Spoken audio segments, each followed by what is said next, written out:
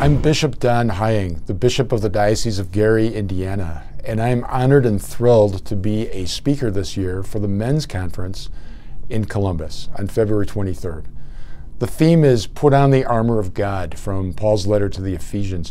We need to be strong in the faith. We need to be men who give witness to Christ, and in order to do that, we need to be with each other and with the Lord, to grow in prayer, to celebrate the sacraments, and to be formed in our minds and hearts that we can go out and be disciples, be witnesses of Jesus' death and resurrection, so that this culture doesn't pull us under, but rather that we transform the culture in the power of Christ. Join me on February 23rd. Looking forward to seeing you in Columbus.